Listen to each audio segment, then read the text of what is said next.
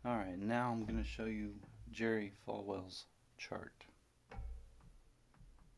Amen. We have our chart here again. And on the chart last week, we tried to show you a summary of God's plan for the ages. I'm sorry for those of you in this area who cannot see it. We took you back to Calvary, the crucifixion of Christ, and to the resurrection of Christ, the empty tomb, and some days later, the ascension of Christ, 40 days later, to the right hand of his Father, and 10 days later, the descent of the Holy Spirit, and the priesthood ministry of Christ, and the present church age of grace in which we now live. We have talked about the rapture. This is the 6th message in a series of 6 messages on prophecy. We told how that Christ will meet his church in the air, and the church will appear before the bema judgment or the judgment seat of Christ, and the marriage supper of the Lamb. But on the I gotta look at this. The bema? What is it, the bema? The bema.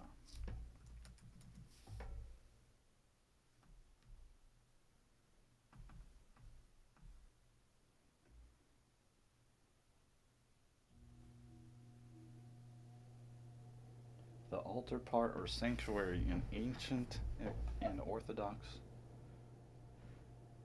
churches. Wow. So you got the rapture, and it appears that Falwell doesn't understand that the rapture is part of the judgment. And the marriage feast is the rapture. Alright, so let's make this clear. Alright, if we can, let's make this crystal clear. Or let's just do it this way. I was gonna keyword search it, but let's do it this way.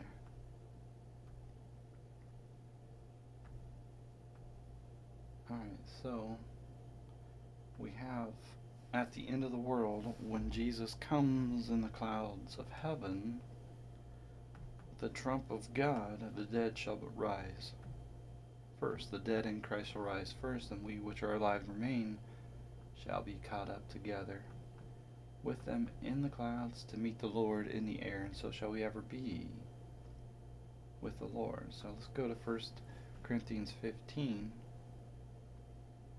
And we get a parallel at the last trump, for the trumpet shall sound, and the dead shall be raised incorruptible.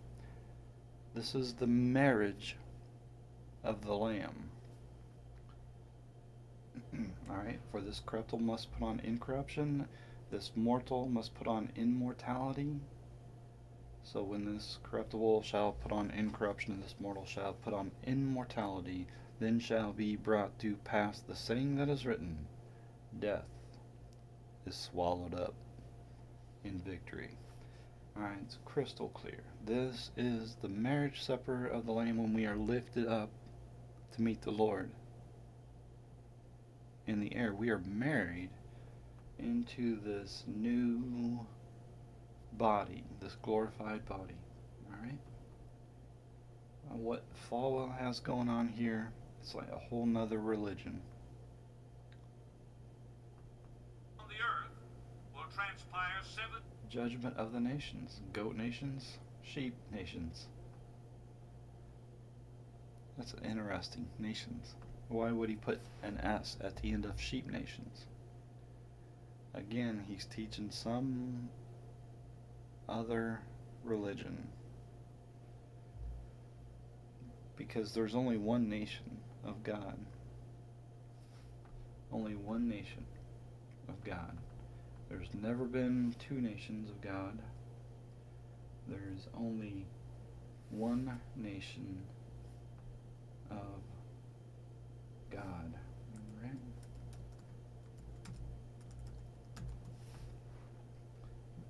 First Peter chapter 2 verse 9.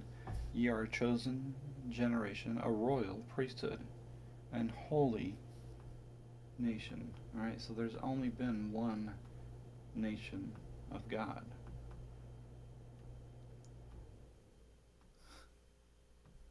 There's only been one nation of God. In Exodus 19, we are a peculiar treasure. We are a kingdom of priests. We are a holy nation. We are the children of Israel. Alright? Chosen generation, royal priesthood, holy nation, peculiar people. There's only been one nation of God. And it shouldn't be nations. Okay, I'm nitpicking a little bit, I get it. But the judgment of God is when Jesus comes in the clouds of heaven. And there is that separation from the saved and the unsaved. Alright? This is supported all throughout the Bible. All throughout the Bible. When Jesus comes in the clouds of heaven, it is the harvest. And the tares, which are the unsaved, are gathered and burned. The wheat are gathered and put in his barn. That means we are lifted up into the air. This thing is being taught all throughout the Bible. Alright, go to Genesis 3. And we read that the Lord says to the serpent, I will put enmity between thee and the woman, and between thy seed and her seed. It shall bruise thy head, and thou shalt bruise his heel. This is when we are lifted up, and God stomps his foot on the head of the serpent, destroying all evil forever. Alright?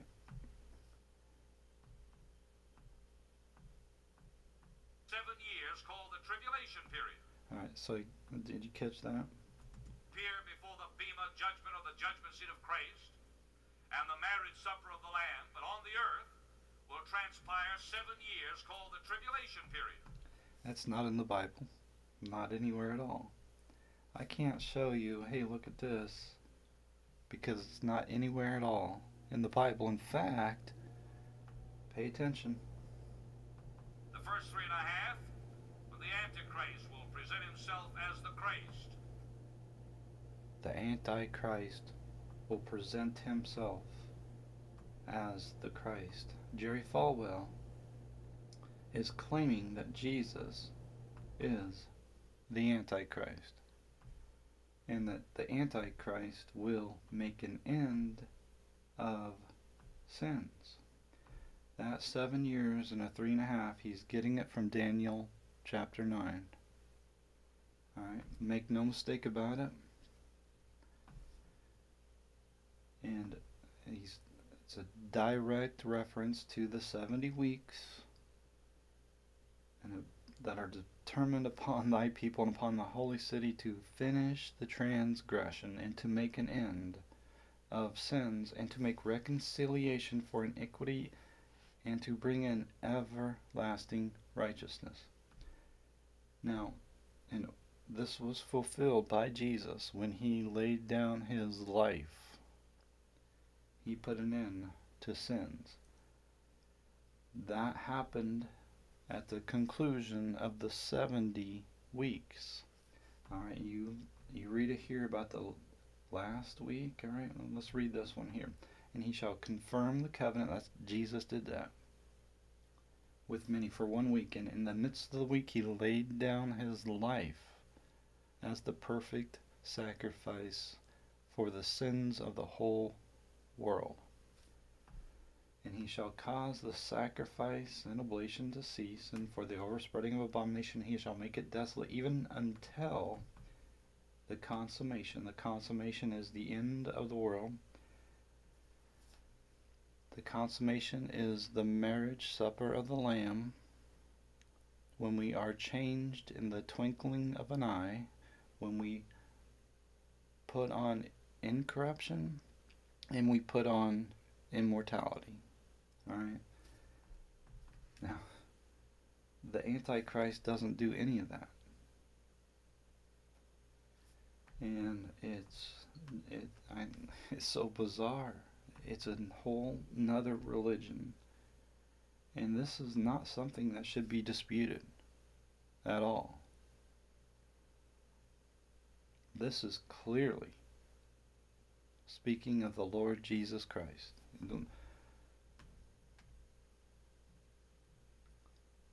It's talking about the Messiah, which is Jesus. And here's Jerry Falwell standing in front of God and everybody claiming that Jesus is the Antichrist. The last 3.5 years, the time of great tribulation, such as the world has never known. And then the Battle of Armageddon, we spoke on that. When the forces of the earth... Alright, so the Battle of Armageddon, that's the end of the world. We are lifted up. And Revelation 20 is very clear, very simple, and very easy to understand that at the end of the world, the unsaved are gathered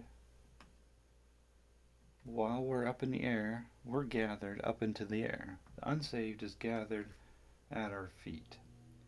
And they encompass the camp of the saints about the beloved city. The beloved city is above.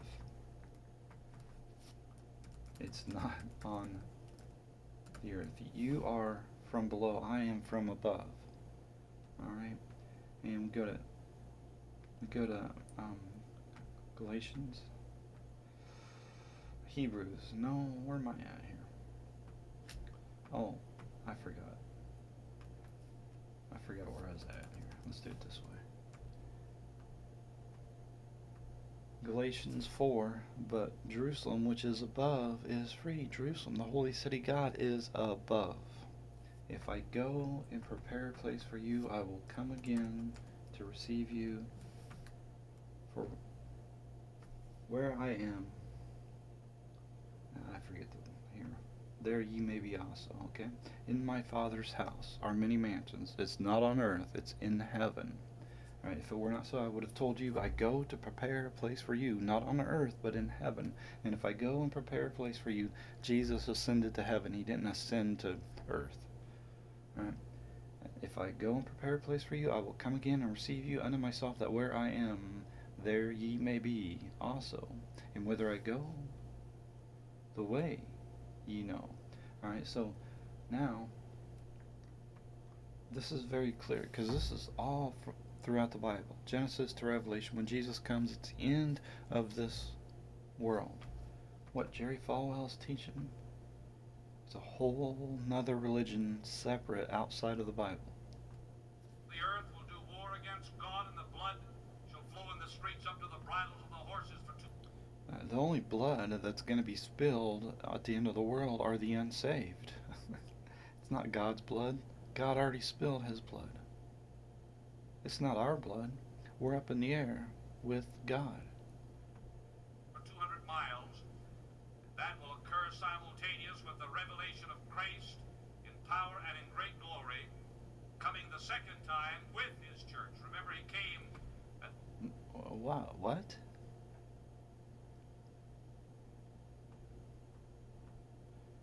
Alright, so this doesn't make any sense at all. None whatsoever.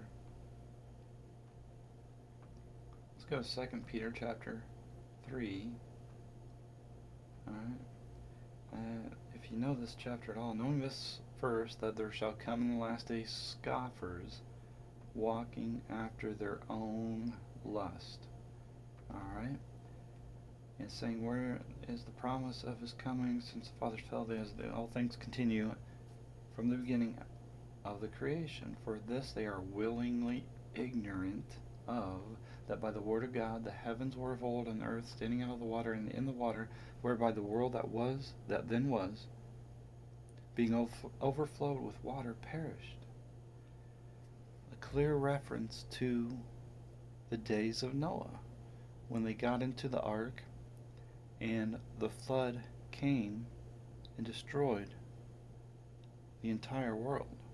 Everybody outside of the ark was killed. But the heavens and the earth which are now, by the same word, are kept in store, reserved unto fire, against the day of judgment and of perdition of ungodly men. Alright, the Lord is not slack concerning his promise, as some men count slackness, but is long-suffering to usward, not willing that any should perish, but all should come to repentance. The day of the Lord will come as a thief in the night. Alright, that's very clear. When Jesus comes in the clouds of heaven, no man knows the hour. Alright, no man knows, but he will come suddenly, in the which the heavens shall pass away with a great noise, and the elements shall melt with fervent heat. The earth also and the works that are therein shall be burned up.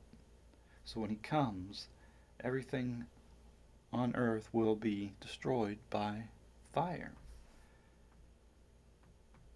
Alright, so let's go back to Revelation 20. I mean, it's amazing. Verse, where am I at here? Verse 9. Right? And the unsaved, they compassed the camp of the saints about, the beloved city, and fire came down from God out of heaven and devoured them. Very clearly, this is what happens when Jesus comes in the clouds of heaven. When Jesus comes in the clouds of heaven, we are lifted up into the air. Alright, looking for and hasting unto the coming of the day of God, wherein the heavens being on fire shall be dissolved, and the elements shall melt with fervent heat. Alright, now tell me, knowing this, all these things will happen when Jesus comes, how can you then say Jesus will come again with his church? There won't be any unsaved people left, even in your scenario. Unless you think the scripture's lying. It doesn't make any sense, man. What Jerry Falwell and his followers teach. And the world is full of them today. They're teaching a whole nother religion. They really are. They really, really are. Let's see here. I want to point one verse out here. Do you really need to depend on Jerry Falwell to teach you?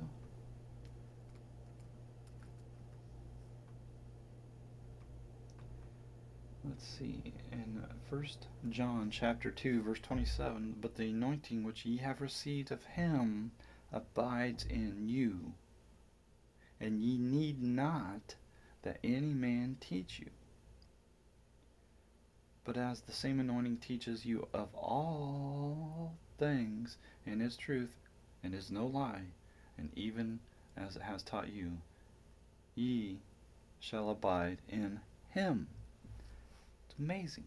Why would you need experts and scholars and these guys to teach you the Word of God? Where are they getting their information from? They're getting it from God, and we got to depend on them? No. That's stupid. We get our information directly from God, and the only thing we have to do is believe what we read. That's it. That's the secret. Believing is the key. Alright, is there any more nonsense here? At the beginning of the tribulation for his church, now coming with his church. And some 75 days later, sitting down upon the throne of David in Jerusalem. And then, after the judgment of the nations, the millennial reign of Christ, when Christ will... That doesn't even begin to make any sense. I don't know, did he say that Christ is coming, and then he comes again with the church and reigns for 1,000 years, and then what? He comes again? Third time? In Revelation 20, verse 11, and I saw a great white throne, and him that sat on it, from whose face the earth and heaven fled away, and there was found no place for them. Amazing. Is that what he's teaching? You know, I don't think he's being entirely honest here. You know, you look at this here, the heaven and earth, the earth and heaven fled away. This is parallel with what we read in Matthew 24, Mark 13, Luke 21.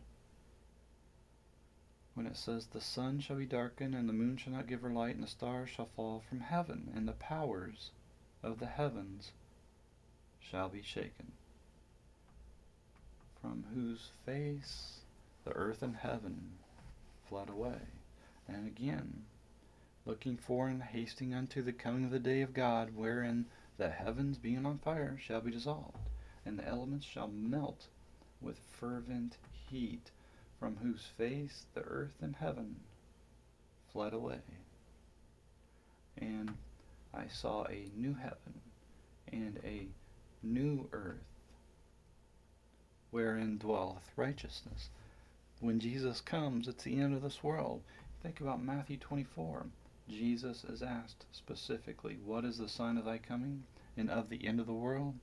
And at the end of the world he comes in the clouds of heaven, and the sun is darkened, the moon shall not give her light, and the stars shall fall from heaven, and the powers of the heaven shall be shaken. You think they're going to be restored to what it is now? Why would all these things happen if they were going to be, if everything is going to be restored to what it is now? No. It's going to be a new earth and new heavens. That's why all this is happening. And the powers of the heavens shall be shaken. We read this in Matthew 24, Mark 13, Luke 21. We read it all throughout the Bible. It's incredible. It says the same thing over and over and over. The sun shall be darkened, the moon shall not give her light, and the stars shall fall from heaven, and the powers of the heavens shall be shaken. Over and over and over. It's all throughout the Bible, the same thing. This is not teaching what Jerry Falwell is teaching at all. Men's hearts failing them for fear? Why? Because they know it's the end of the world. There shall be signs in the sun, and the moon, and the stars, and upon the earth distress of the nations with perplexity, the sea and the waves roaring. Men's hearts failing them for fear, and for looking after those things which are coming on the earth, for the power of heaven shall be shaken. This is when Jesus comes in the clouds of heaven. That's what he's promised. All throughout the Bible, this is promised. In Genesis 3, it shall bruise thy head, and thou shalt bruise his heel. In my Father's house are many mansions. I go and prepare a place for you, and I will come again and receive you unto myself. When he comes, the whole earth is destroyed. All the unsaved are destroyed. Matthew 13, the parable of the wheat and the tares. It's all throughout the Bible. Same thing. Over and over and over. Alright, at the harvest, that's the end of the world. The harvest is the end of the world. The harvest is the end of the world. Over and over. What Jerry Falwell teaches, this nonsense. It's a whole nother religion. Will rule on this earth for 1,000 years. Rule over the unsaved. Alright, just like I've shown you in previous videos, the people claim that during this 1,000 years you're going to be having sex like you're 20 years old. They can't wait. They're going to be having babies, and it's going to be a second opportunity for people to get saved.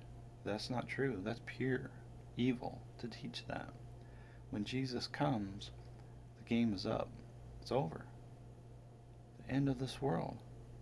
There is no more opportunity for men to get saved. It's over. When it's the end of the world, it's the end of this world. And think about this, man. You can't get around this. 1 Corinthians 15. When Jesus comes in the clouds of heaven, then shall be brought to pass the saying that is written, death is swallowed up in victory. That's it. No more death. So you can't have babies. You can't have the unsaved people after Jesus comes in the clouds of heaven. This whole thing is sign. It has nothing to do with the Bible. What Jerry Falwell's teaching, it's a whole nother religion.